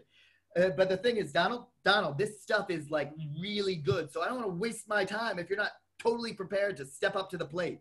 You know what I mean there, Donald? All right.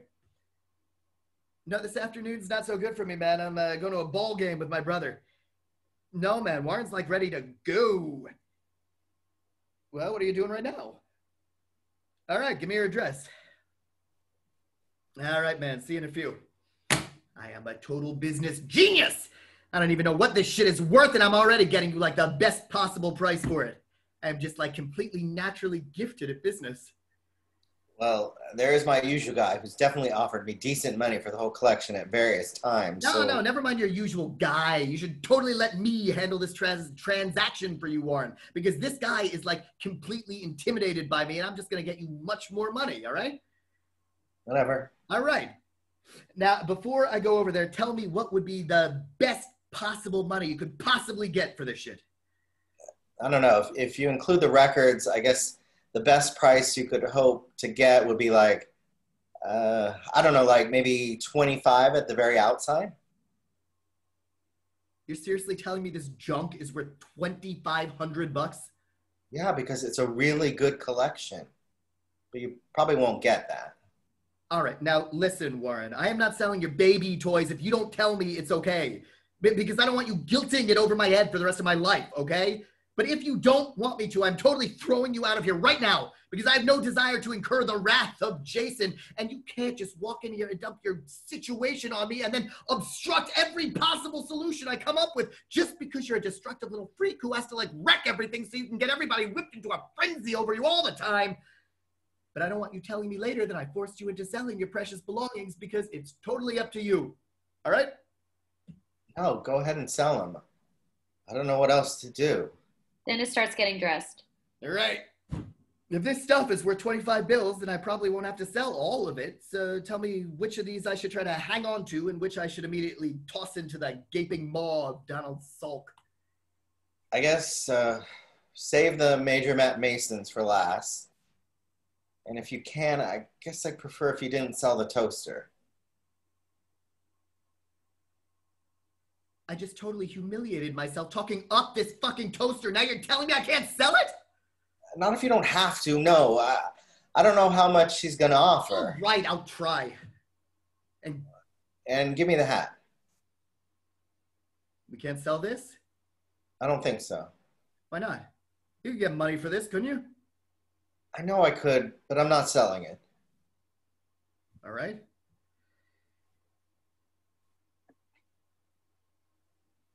Dennis gives Warren the baseball cap and starts packing up the suitcase. The buzzer buzzes.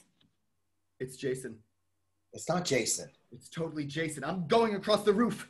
It's not Jason. He doesn't even know I'm here. He knows who your friends are. You think he didn't figure out where you went? You only have two friends. Sociopath. He's Right, throwing all a right. punch. You answer it. No way. Why not? This is not my house, man. So what? I don't want to answer it. What if it's him? All right, shut up. I wasn't talking. Stop! Dennis goes to the intercom and hits the talk button. Yeah. It's Jessica Goldman. Is Warren there? I'm gonna kill you, Warren. I didn't know she was coming here. It scared the shit out of me. Why? Just buzz her in. Dennis hits the buzzer and goes to the suitcase. All right. Stock's only on 81st, so I won't be long. I'll do my best, and I'll try to save Major Matt Mason if I can, but he might be called upon to make the ultimate outer space sacrifice. I understand, man. Farewell, Toaster Amazing. Warren unhappily watches Dennis pack away the last of the collection and zip up the suitcase. All right. Cheer up, man. Your troubles are almost over. I'm cheerful. There's a knock on the door. Dennis is nearest the door and opens it. Jessica stands in the doorway. Hi, Dennis. How are you? I'm fine, Jessica. How are you?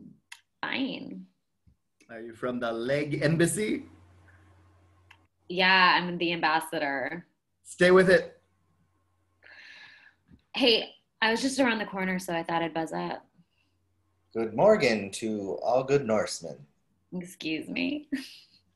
How many Norse horsemen does it take to smoke a herring? Oh my God. All Norsemen smoke Morgan cigarettes. Am I supposed to know what you're talking about? I'm not talking about anything. It's just something to say. Don't you want to kiss me, Good Morgan?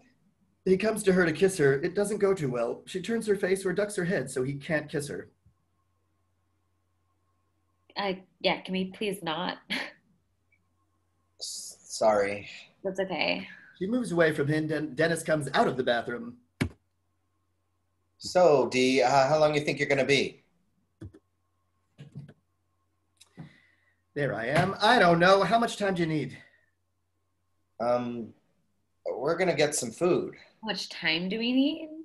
So who's stopping you? I was actually wondering about the key. Well, how much time do we need for what?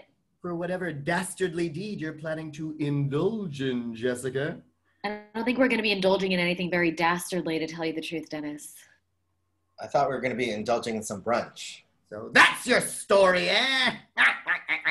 What is he talking about? Hey, man, you're my best friend. All right, kids, I'm out of here. Try to find some way to entertain yourselves. Don't leave on my account. Don't worry about it. Be back in a half. Where is he going? He just has a business transaction to perform. What is he, like the big drug dealer or something? He's the big everything.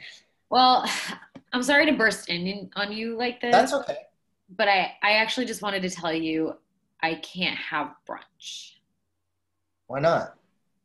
Well, when I got home this morning, I got into this really huge fight with my mom, and I think I'd better just be at home today. She kind of freaked out that I never called last night, so now she wants to have some big landmark discussion about how we're going to handle my living there this year. Well, thanks for canceling in person. Well, I'm sorry, but my mom's really upset, and getting along with her is a really big priority for me right now. I tried to call before, but the line was busy. Do you want to make a plan for any time this week? I think I'd better just chill out a little bit this week, actually. All right. Well, you seem like you're really angry. I'm not. Well, that's not the impression you're conveying, but... No, I guess I just don't understand why you'd walk 10 blocks out of your way so you could be around the corner so you could buzz up and tell me you can't have brunch with me. No, I told you I tried to call. Yeah, he was on the phone for like 2 minutes. All right, I'm sorry. There's nothing to be sorry about. All right. She goes slowly to the door and puts her hand on the knob. So, can I ask you something? Go ahead. Did you tell Dennis what happened last night? I guess. Really? What did you say? Nothing. I just said we had a nice time. That's all? Pretty much. I find that really hard to believe. Why? I don't know. Don't you guys get into like comparing notes and stuff? I'm not really into that. Well, okay. It's just, it's getting a little weird now because when I talked to Valerie, she asked me if anything happened with us last night. And for some reason, I guess I didn't really tell her that anything did. So now she's going to talk to Dennis, and I'm going to look like a total liar to someone I'm just starting to be close friends with and who I really care about. Um, so I don't really get. You're mad at me because you lied to Valerie? No, I should have figured that you would like rush off to tell your friends that you fucked me. Whoa. Whereas I might be more inclined to be a little bit more discreet about it until I found out where I stood with you. I didn't fucking rush off anywhere. Yeah, whatever. You know what? Yeah, it doesn't matter. I came back here because I'm staying here. Okay, but you know what? It really doesn't matter. And the minute I walked through the door, he's like totally grilled me. So you just tell him anything he wants to know, no matter what the consequences are for somebody else? No, will you let me finish my? Honestly, Warren, I really don't care who you told or what you told them because people are going to think whatever they think. And you know what? There's nothing I can do about it. What people? What are you talking about? I don't know, but whatever it is, I must be wrong because of the way you're yelling. You're not anything. Well, I should just really listen to my instincts, because your instincts are never wrong. And it was totally against my instinct to come over here last night. And it was definitely against my instinct to sleep with you, but I did it, and it's too late. And now my mom is totally furious at me. I probably ruined my friendship with Valerie, and now like Dennis Ziegler thinks I'm like easy pickings or something. Nobody thinks anything. I don't even care what he thinks, okay? Because I don't actually know him, or you, or Valerie for that matter, so it doesn't really matter. I made new friends before. I can make new friends now if I have to. So let's just forget the whole thing ever happened. You can chalk one up in your book or whatever. I don't have a book. Yeah, and I'll just know better next time, hopefully. Okay? I don't really get what you're so upset about. Well, I guess I'm just insane. I thought we had a really good time together, and I was actually in a fairly up state of mind for once. I'm sure you were. Well, I didn't mean it in any kind of lascivious way, so I don't know why you want to take it like that. I really like you. Yeah, whatever. No, not whatever. I'm sorry I said anything to Dennis. I definitely caved in to the peer pressure, but I also definitely said as little as possible and was totally respectful of you in the way I talked about you, even though I was pretty excited about what happened last night and also about maybe the prospects of I don't know, going out with you, which I would be very into if you were. But if you want to think the whole thing meant nothing to me, then go ahead, because that's not the case. Well, I really... It's totally weird. I'm taking all your clothes off and having sex with somebody you barely know, then being like, what's up now? It's such a intense experience, but then nobody knows what to fucking say, even though nothing really bad actually happened, Well, I don't know.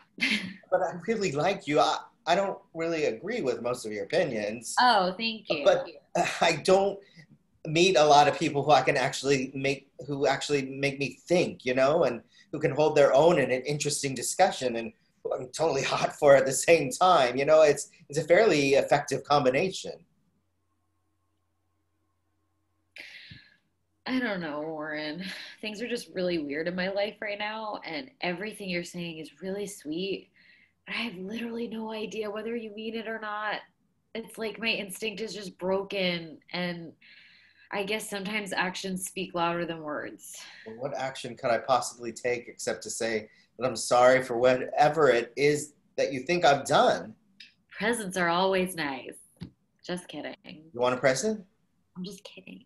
Why? I'm sitting on $12,000. I'll buy you a sports car, okay? That's okay. I don't even have a license yet. Well, what do you want? Are you serious? Name it. Okay. She looks around the room, her eyes light on the baseball cap. Could I have that? Definitely. Really? It's yours. He picks up the baseball cap and holds it out to her. Here. Don't if you don't want to. I really want to. Why? Because I really like you. She reaches out slowly and takes the hat. Well, I don't know what to say. I mean, I can't believe it. I can't believe that you would give me something that means this much to you. I don't even know what to say. Good. She puts it on her head and self-consciously models it for him. What do you think? Looks great on you. You think? Definitely. She looks at him. He is clearly in distress and can't hide it. Well, you look totally miserable. I'm not. Taking off the hat. Well, I'm sorry, but I feel really weird taking your grandfather's hat. Then why'd you fucking ask me for it? I was totally kidding when I asked you for something. No, you weren't. Yes, I was. And then you insisted I pick something, only why did you give it to me? I don't want to, if you don't want me to have it. Because I really want you to have it. Why do you keep saying that when you obviously don't? No, god damn. What do I have to do? Like, beg you to take it from me? Okay, sorry.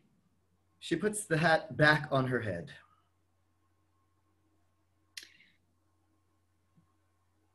Well, I mean, should I just go home? I don't know. Do whatever. Well, then I guess I will. She goes to the door. Should I assume you no longer want to go out this week? I don't think we can. I'm all out of baseball hats. She takes off the hat. Can I please say something? You try to give me that hat back one more time, I swear to God, I'll fucking burn it. Jessica puts the baseball cap down on the table. Well, that would be up to you. She turns and exits. Warren stands very still for a minute, then he gets up and carefully puts the hat with his stuff. He sits at the table and very carefully dumps all the cocaine on the dinner plate and looks at it. He spoons some mannitol onto the plate and starts mixing the two powders together, concentrating intensely. The phone rings. He reaches for it and knocks the entire plate of cocaine onto the floor. He doesn't know what to do for a minute. He laughs. The phone keeps ringing. He answers it. Hello? Well, Dad, I guess the jig is up. Well, could I? No, I was planning on returning it. Thank you. Well, you're actually going to have to wait like an hour. Do whatever you want, but I won't be here. Why don't you punch me in the face and throw me out of the apartment? That is definitely my intention. Uh-huh. I don't know, Dad. What kind of world do you think I'm living in?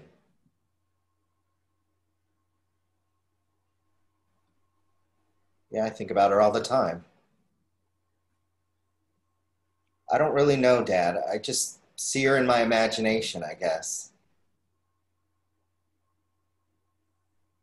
Well, I feel strongly about the fact that I have a lot better judgment than she did at my age.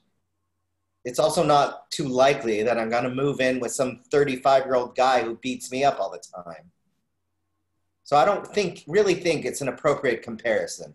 Although I will say that it's a total obvious one. By which I mean, I don't think it's all that clever. All right, I know you're brunching companions await. Well, it's really hard to fully appreciate what your girlfriend has to go through, but it's really fucking fortunate that she has both the good looks and the intelligence to see her through all the rough spots. Sounds good. Do whatever you want. I hate you too. His father hangs up. Warren hangs up too. He looks at the cocaine on the floor. He starts to scrape up what he can off the floor and onto the plate, but it's an impossible job. He suddenly stomps on the cocaine, smearing it all over the floor with wild kicks. After a moment of this, he stops. Dennis comes in very freaked out. He puts the suitcase down, now empty. What are you doing? What happened? I knocked the drugs on the floor. You did what? I was trying to mix in the cut. What? How bad is it? Pretty bad. Oh, God! Okay, all right. I can't even deal with this right now. Listen to me, Warren. Something terrible has happened. What's the matter? Somebody's dead? Yeah. Who, my mother? No, not your mother, you idiot! Okay. Stewie! Who? Stewie! Fucking Stewie! Stewie who? Stewart! The fat man, Stuart Grossbard! What's the matter with you? Oh, shit, that's Stewie. Yeah, that's Stewie! How many fucking Stewies do you know? Right, I couldn't place the name for a second. What happened to him? I don't know, man. I guess he did too many speedballs. He was with that Dutch chick all night. They went to sleep, and when she woke up this morning, she couldn't wake him up, so she turned him over, and there was blood coming out of his nose and his eyes, and he was dead. Oh. I mean, I just saw the guy last night. I am so freaked out. I can't even believe it.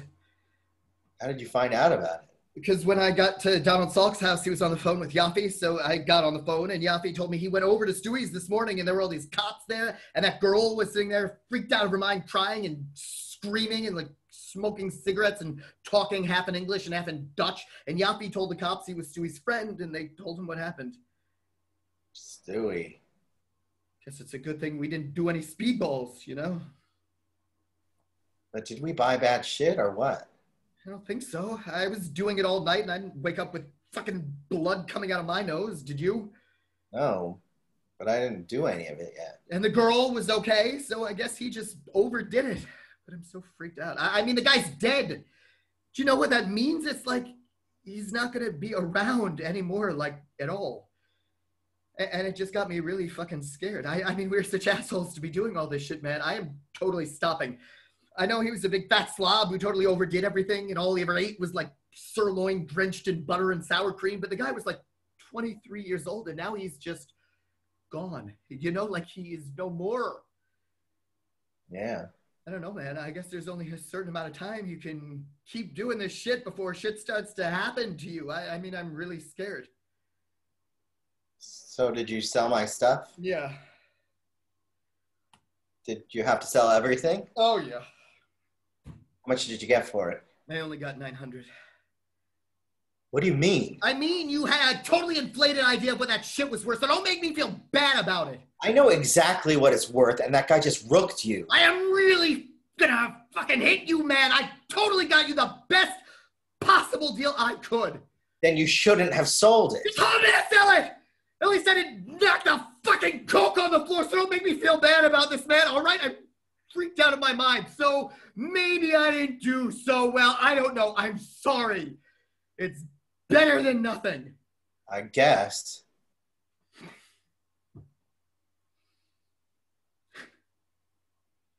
What happened to that girl? She left. You already had a fight with her? I'm not really sure what happened. How could you mess that up so fast? What kind of talent for misery do you have, man?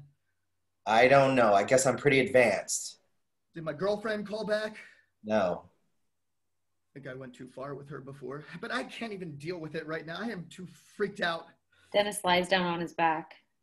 I just can't believe this, man. It's like so completely bizarre. And it's not like I even liked the guy that much, you know? I just knew him, you know? But if we had been doing those speedballs last night, we could both be dead now. Do you understand how close that is? I mean, it's death. Death! It's so incredibly heavy. It's like so much heavier than like 95% of the shit you deal with in the average day that constitutes your supposed life. And it's like so totally off to the side. It's like completely ridiculous. I mean, that was it. That was his life, period.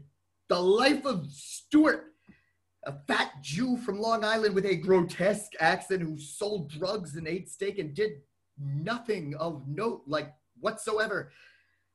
I don't know, man. I'm like high on fear. I feel totally high on fear. I'm like, I don't even know what to do with myself. I want to like go to cooking school in Florence or like go into show business. I could so totally be a completely great chef. It's like ridiculous. or like an actor, like a director, I should totally direct movies, man. I'd be a genius at it. Like if you take the average person with an average sensibility or sense of humor or the way they look at the world and what thoughts they have or what they think, and you compare it to the way I look at shit and the shit I come up with to say, or just the slant I put on shit. There's just like no comparison at all. I could totally make movies, man. I would be like one of the greatest movie makers of all time. Plus, I'm like so much better at sports than everyone I know, except Wally and those big black basketball players, man. But I totally played with those guys and completely earned their respect. And Wally was like, Denny, man, you are the only white friend I have who I can take uptown and hang out with my friends and not be embarrassed. Because I just go up there and hang out with them and like get them so much more stoned than they've ever been in all their life. And like, I'm completely not intimidated by them at all, you know? Yeah. On fear, man. I am completely stoned out of my mind on fear. And like you guys think I'm like totally confident and on top of it, but it's not true at all. My fucking mother is so fucking harsh and wildly extreme that I just got trained to snap back twice as hard the minute anybody starts to fuck with me. That's how I fight with Valerie. Like the minute we get into an argument, whatever she says to me, I just double it and totally get in her face until she backs down or like has to like leave the room. And it completely works too, because I don't have to take any of the shit I see all my male friends taking from their fucking girlfriends, or like the shit my father takes from my mother. I mean, all he does is fucking lord it over everybody, man, over all my brothers and sisters and like all his fucking assistants and his dealers and agents and like all these fucking celebrities who buy his art, because he totally knows that he's like a complete living genius. And so he's like, why should I spend 2 minutes talking to anybody? I don't want to. Except now he's like torturing everyone constantly because he basically never doesn't have to pee. And my mother's freaking out because she's working 14 hours a day because they cut the money out of all her programs, and she's totally predicting major inner city catastrophe in years to come. She completely has his balls in a vice. She's like, Eddie, you're an asshole. Eddie, nobody gives a shit if you have to pee. You always have to pee, so shut up. She just tramples him, man. She's like, no matter what you do, it doesn't matter, because all you do is sell a bunch of paintings to like 1% of the population. And I'm out there every day like saving children's lives and trying to help real people who are being destroyed by Ronald Reagan. So whatever you do and however famous you are, it's just a total tissue of conceit, because it's got nothing to do with anybody but rich people. She just makes total emasculated mincemeat out of him. And the only thing he can do to fight back is go fuck some 20-year-old groupie. Only now he can't do that anymore because he's so sick. So he's just totally in her power. And all he can do is torture her from like a totally weaker position. And she's like laughing in his face.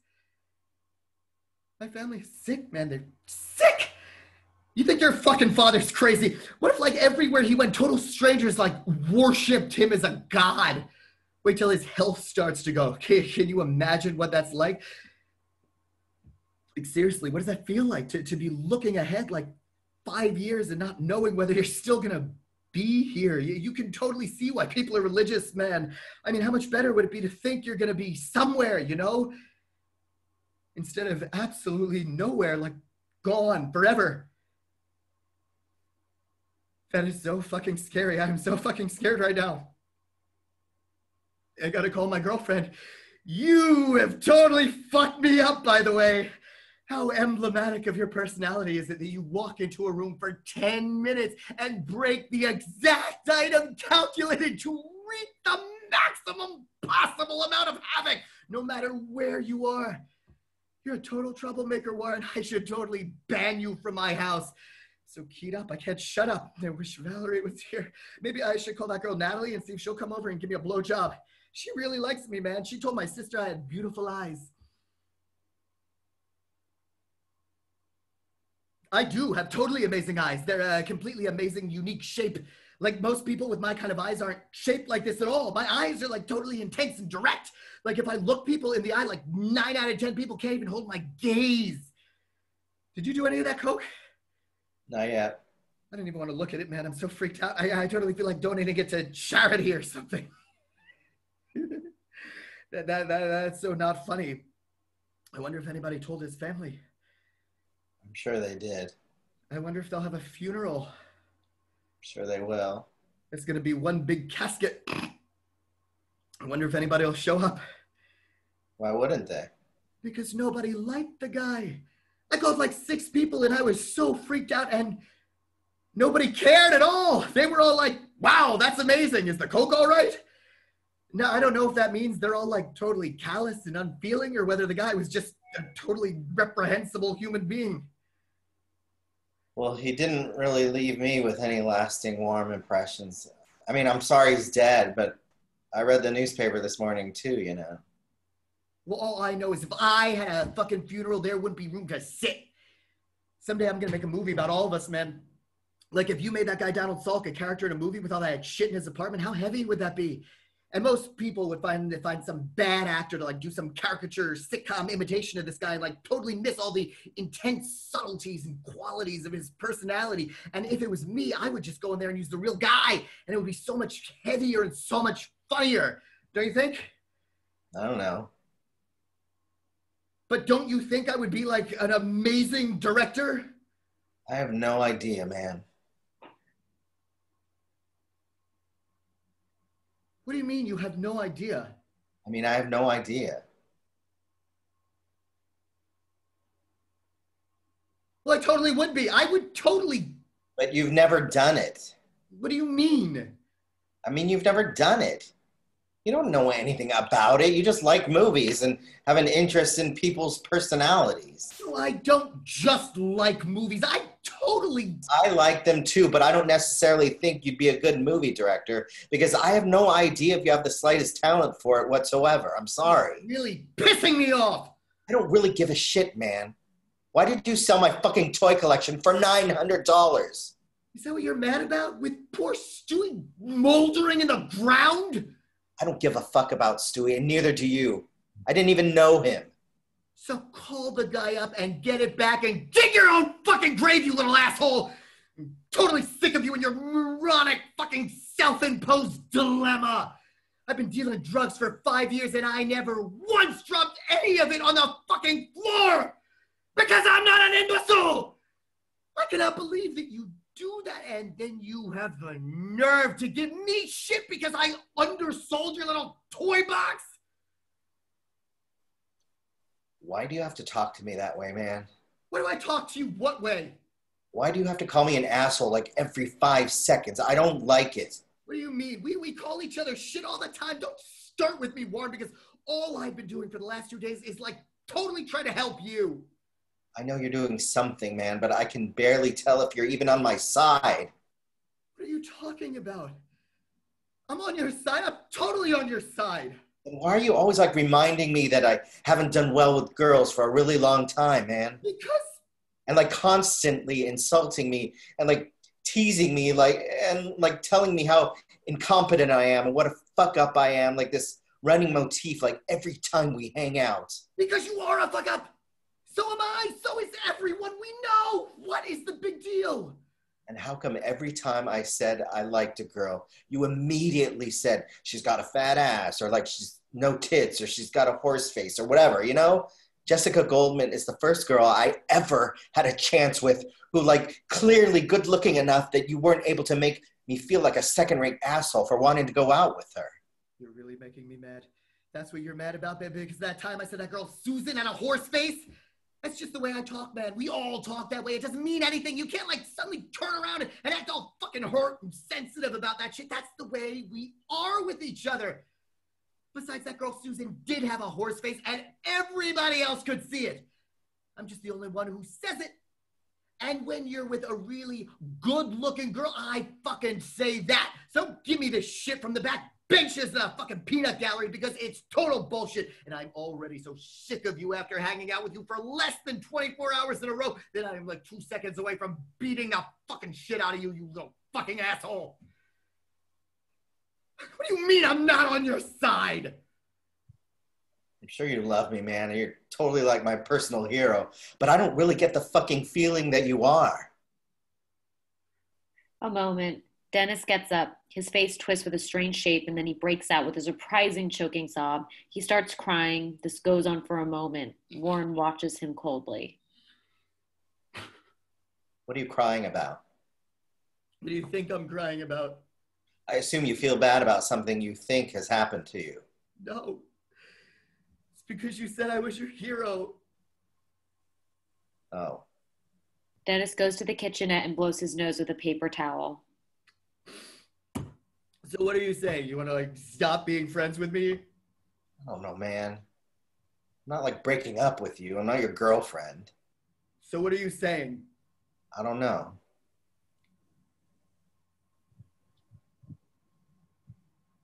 Well, I can't really. Let's just drop it. All right.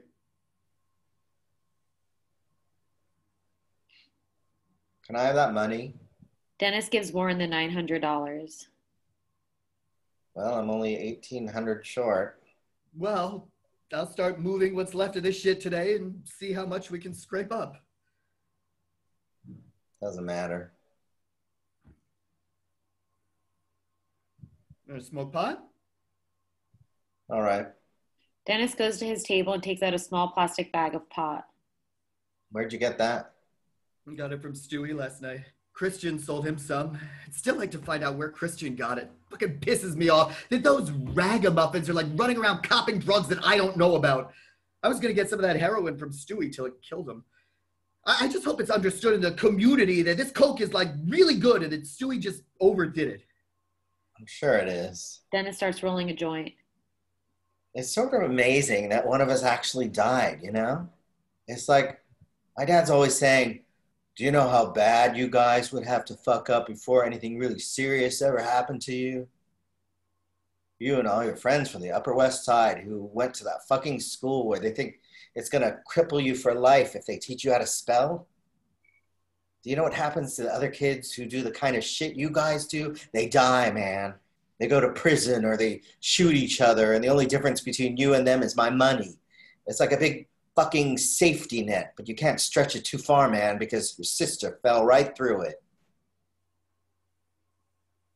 But the fact is, he's just so freaked out of his mind that he did so well, and it all blew up in his face anyway.